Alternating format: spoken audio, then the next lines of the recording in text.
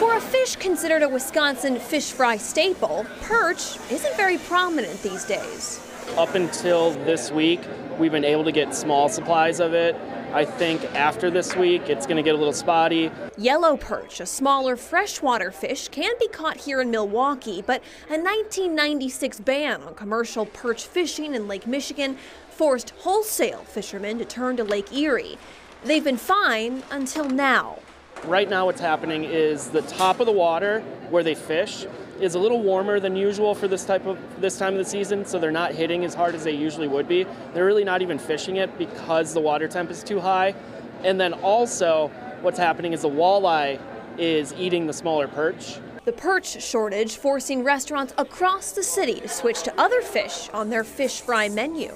I think we'll keep basically like monitoring the situation, and if we can get it, maybe bring it back in, but right now we're just going to go with walleye. Walleye and cod will do for now, but experts worry about down the road. When it's really going to hit is winter, when they stop fishing altogether because the lakes freeze and they're not able to get out into the fisheries. And at that point, there won't be a lot of frozen supply to get us through, like especially through Lent. It is a time of high demand. Caroline, is this something that experts think will fix itself, or will it become a bigger problem? So I'm hearing from the folks here at St. Paul's Fish Company that there is a natural ebb and flow of things. This does happen from time to time, but they really need those water temperatures in Lake Erie to return back to normal for the perch to come back as well, Joyce. We'll see what happens. Caroline Reinwald reporting live in Milwaukee.